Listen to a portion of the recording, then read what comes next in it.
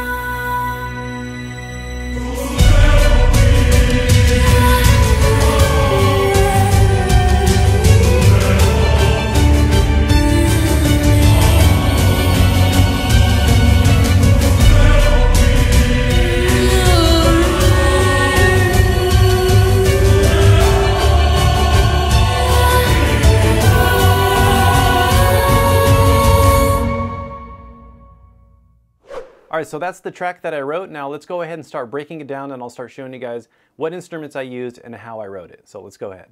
Alright, so some of the instruments that I'm using some piano, some harp. For the piano, I'm using our emotional piano. For the harp, I'm using our Elysium harp.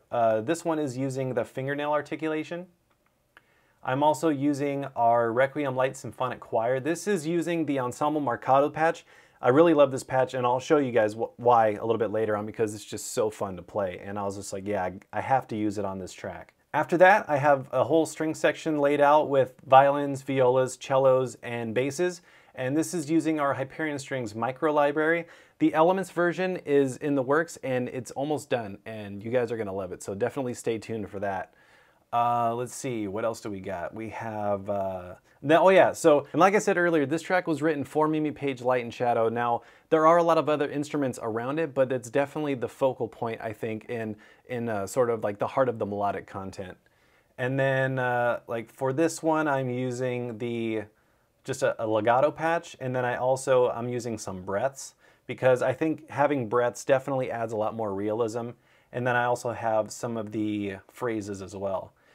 In the Shadow E, 140 BPM. Those are really nice. I'll show you guys those a little bit later. And for the percussion, I'm going to be using Apocalypse Percussion Micro. And the reason I use Micro sometimes is because it's just really quick. It's really quick. It sounds great. The full version has way more content, but I didn't want to, do too much crazy big epic percussion for this track, because as you can hear, it's relatively light.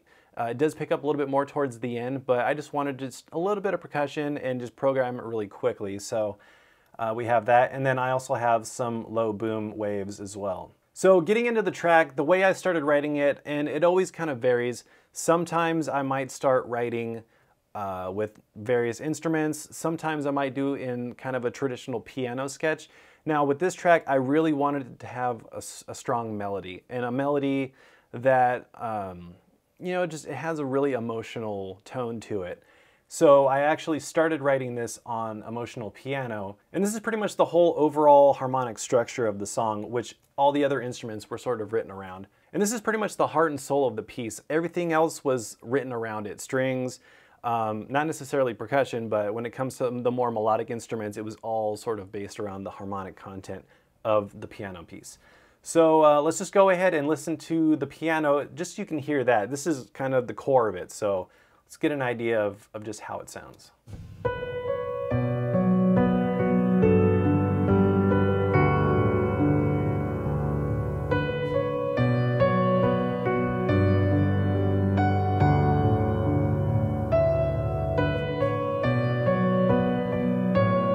So you can see it's very melodic. If you were to go ahead and take the overall, I guess, like the chordal aspects of it out, this is pretty much how I started before I even started adding chords to it. So with this, I wrote the melody and then based the overall chord harmonic structure around it.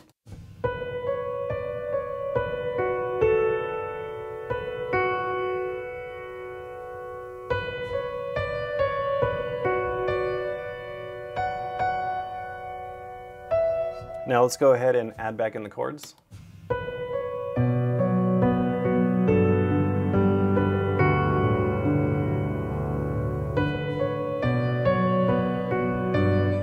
So as you can see, it's not a very crazy chord progression or melody. Sometimes I like to try and keep things simple. I feel like when you keep it simple, you kind of let the melody speak for itself. So you know, there's nothing really too crazy going on here. So after I developed the whole piano piece, the next thing I wanted to add was another instrument that has a little bit more of a plucky texture. That's why I went for the harp. And with this, I'm just playing off of the piano a little bit. There's nothing really too crazy going on with the harp. And I did use some reverb on this. I used Valhalla Vintage Verb. If you've been watching Soundiron Sessions, you've probably seen me use this plugin before. So I just wanted to sort of wash it in a nice reverb, put it into a space, because Elysium Harp is very dry. I mean, that's what's great about it, is you can place it in any sort of space you want, but I really wanted it to have a nice plucky rhythmic texture to it and sort of add a nice space together with the piano. So let's listen just to Elysium Harp by itself.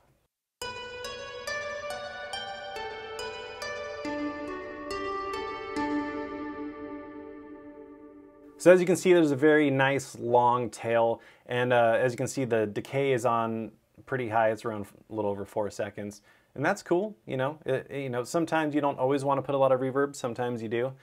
And then let's listen to how that sounds with the piano.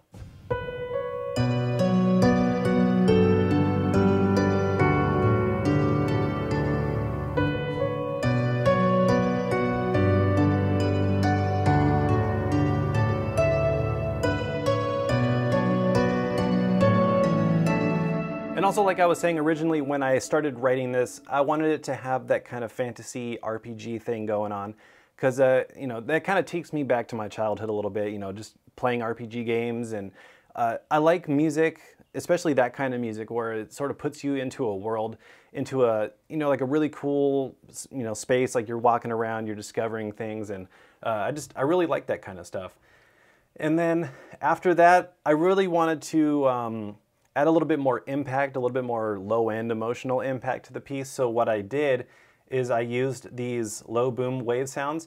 These were created by Spencer Nunemaker. He also works at Soundiron. And if you want to see a video on how Spencer and I actually craft low-end booms, you can go up here and watch that video. We did a tips and tricks a while back, and we could show you how we sound designed our own and how you can sound design your own as well. So now let's go ahead and add in those low booms, and you know, you'll automatically hear that it just kind of sucks you in a little bit. So let's check that out.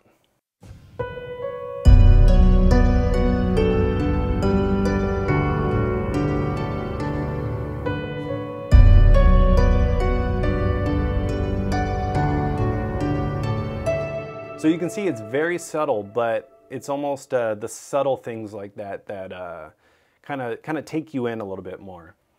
So this is pretty much all I did for up until measure 9, And then measure 9 is where it starts to pick up. You know, we bring in some strings, and we also bring in the solo vocals, which was Mimi Page. And let's just go ahead now and listen to that. We'll listen to it, and then I'll break down the strings and the solo vocals.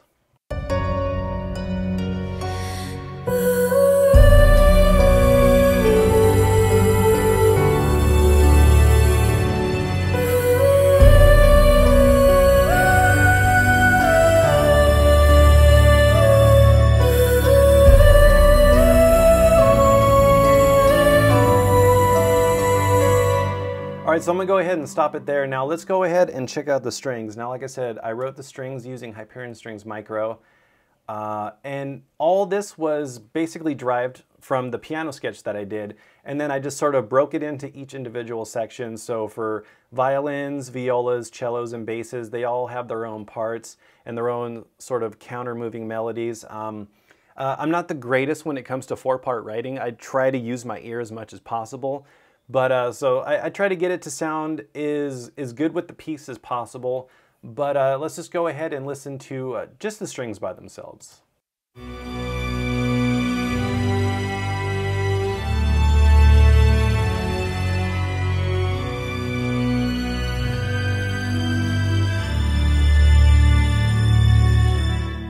So, you know, it definitely complements the piece. I think it sounds cool when you put it with the piano. You can sort of hear how it works together.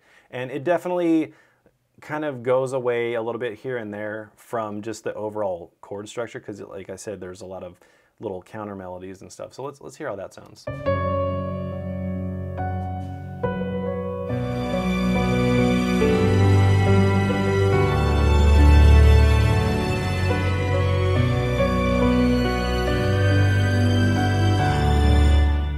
So, and all of these are using legato patches. So for violins, violas, cellos, well, this is actually, it's actually basses. So way to be professional, huh? All right, so now that we have that, let's listen to each individual one, and then I'll just kind of add them in so you can see what they're adding and how it sort of fills in the overall structure when it comes to the strings. So here's violins.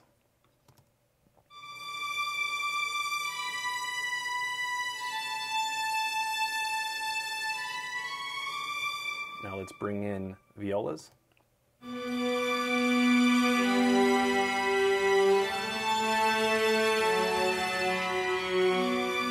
Now cellos.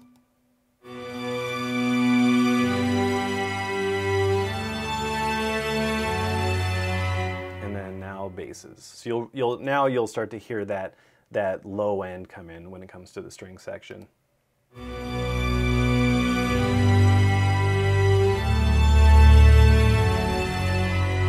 And I really like it when you have strings that move. So maybe one note might go up, one note might go down. That's something I try to implement when it comes to string writing, just because it's nice to have that sort of, you know, those different counter melodies and contrapuntal motion and that sort of thing. So for the strings, I had them all set to a bus, and then I'm doing some EQ just over the overall string section. A little bit of high passing, a little bit of a low mid cut, and a little bit of a high end cut, and then a little bit of a high end boost. And this is because I wanted the strings to be a little bit darker, but at the same time I want to bring that air in. So that's what I did for that. And then I also used Virtual Tape Machine from Slate, and this just kind of warms the strings up a little bit. This is another cool trick that you can do, let's say even if you're doing, let's say, guitar mixing. It kind of shelves off some of maybe those more like higher frequencies and kind of softens them up a little bit. Being that it's on a group track, it I guess kind of brings them in a little bit more. All right, now for the solo vocals, pretty much the main heart of the melody is on a legato patch, and I'm using the oo vowel type. I do switch to another vowel type a little bit later on. Yeah, you can see down here there's a key switch, and that just changes it to an ah. And the reason I did that is because I felt with the way the music was evolving, I wanted it to not necessarily just be an oo sound. I felt like ah would kind of lift it up and bring it into the next part of the song, which is the sort of like the third section of the piece. Let's just go ahead and listen to how the solo vocals sound by themselves, soloed.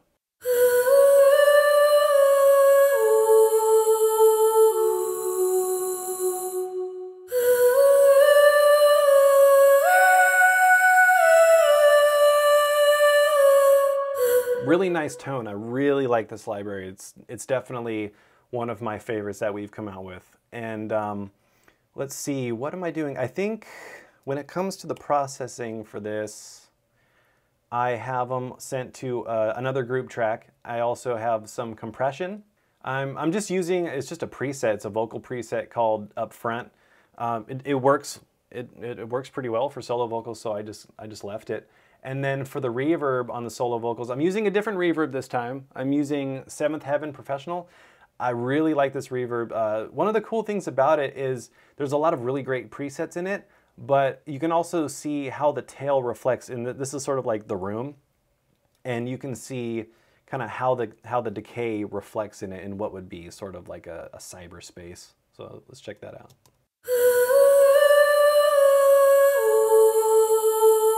So you see how you can see it kind of fade off? I think that's cool. It kind of allows you to see the way the tail is reacting in what would be like a virtual room. Let's listen to how the solo vocals sound even without the reverb, because I really watched this in a lot of reverb. Her vocals sound really great with a lot of reverb. Her style is very ethereal.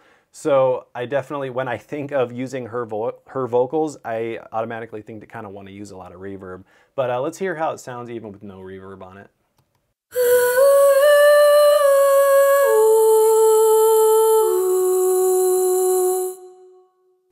And it's relatively really dry.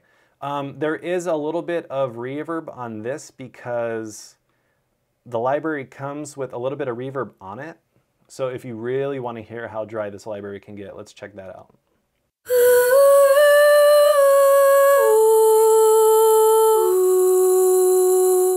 Super dry. It's basically like she's in the room with you. But you know, adding your own reverbs and even the reverbs built into the effects rack definitely opens it up and puts it in a little bit more of that celestial space. I also used one of the breaths because I like using breaths. Like I said earlier, it adds a little bit more realism. It sounds like you're hearing the person actually perform. So using breaths, and the breaths that I'm using come with Mimi Page Light and Shadow, and you know, experiment with this because it definitely it adds to that realism and you know, brings the solo vocals to life a little bit.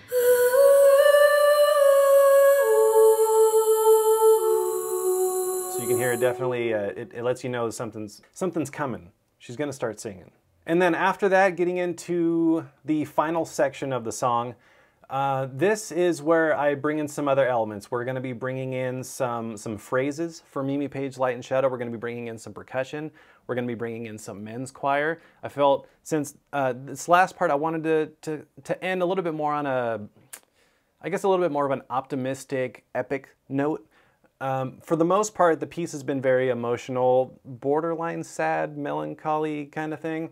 But I wanted it to kind of go out a little bit more bombastic, and the tempo increases a little bit.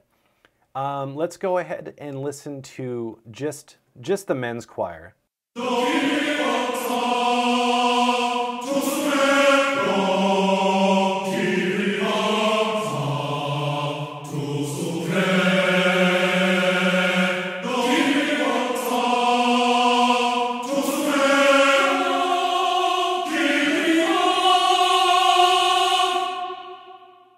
And for this, I'm using the Ensemble Marcatos patch, and this is one of my favorites just because it's so fun to play.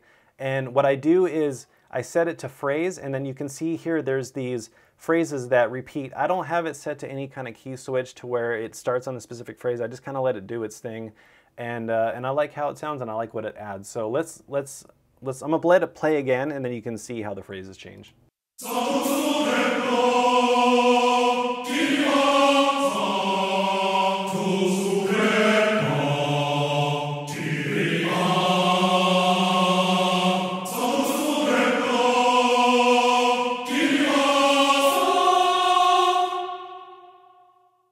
And you can add even more. This goes up to 12, but I'm only using 8. It's just literally what it loads with. So you can add more. You can also change these however you want. You know, there's a lot of possibilities with it.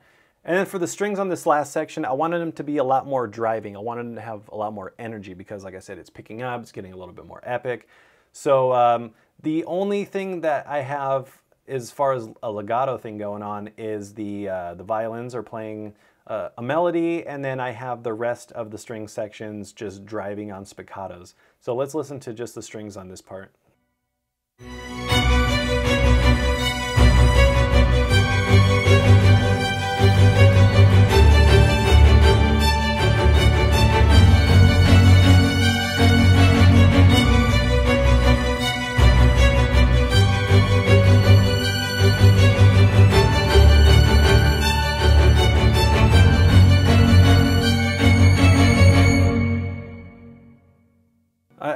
I really like writing strings for spiccato patches because, I don't know, it's just fun. It's almost like writing for the guitar, but for strings. It just, having a little bit more driving is always fun.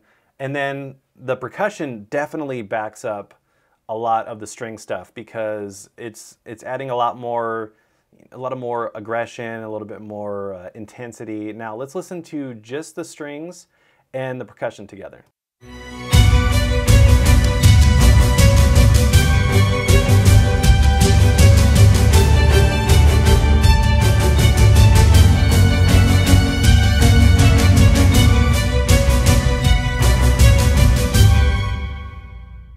So you can see the percussion's really backing up the strings. It's kind of, it's doing its own thing, but at the same time it's working together. And then I definitely have some low booms going on for this part. You can see here they're a little bit lower, and here they kind of, I boosted them up a little bit because I didn't want them to be too loud in the very first and second section of the song. I wanted them to get a little bit louder towards the end because that's where it's really starting to build. And then for the solo vocals, I have some phrases going on. And with the phrases, I really like these because while legato patches are great for melodies, I like phrases because it really adds a more realistic sound to the music. And there's different ones in various keys, and this is the key that I use. I use Shadow E 140. I use the shadow ones because the shadow section of the library is a little bit darker, a little bit more ominous, and I wanted it to have that a little bit more power, but a little bit of mystery as well. So let's listen to just the phrases by themselves. They sound great. You can really hear what they're bringing.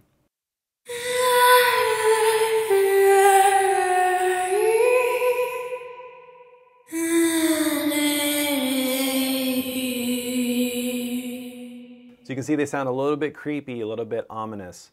And Mimi Page has her own really unique style when it comes to this kind of stuff. She says sometimes she likes to sing in her own language. So it definitely makes it a little bit more unique. And then, let's see, what else do we have? Then towards the end, just for the ending of the melody, I brought in a little bit of the legato again, just so you can hear it kind of end. Like it kind of sounds like it's coming to a close.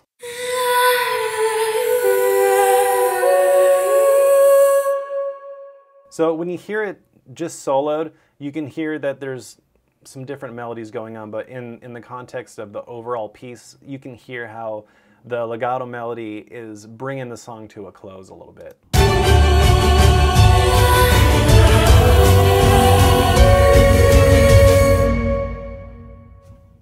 And that's it. Let's see, as far as any other mixing stuff goes, I have a little bit of EQ on my master channel. This is just doing a little bit of a high cut, a low shelf, a little bit of dip in the low mids just to add a little bit of clarity, and then also a high shelf.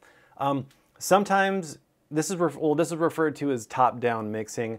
Sometimes I'll even start a track with this on here and use it as a way of having to do less overall individual mixing on tracks. Depending on what you're doing, I mean, this isn't a rule, it's just a way of doing it. So definitely, it's just another approach, but like I said, there's no rules. And then I'm doing some compression. I'm using the Slate Gray compressor. This is, I think it's supposed to be modeled after an SSL. I'm not too sure, but it's definitely cool. I used to use the Waves SSL G comp a lot, and I do sometimes, it varies. I'm also using OTT. This is something I heard about from Alex Michaela. His channel, he's used it before, and I think it was really cool. And I wanted to try it out on this track, and it definitely kind of lifts the overall mix up. So let's hear how it sounds without this, and then I'll turn it on.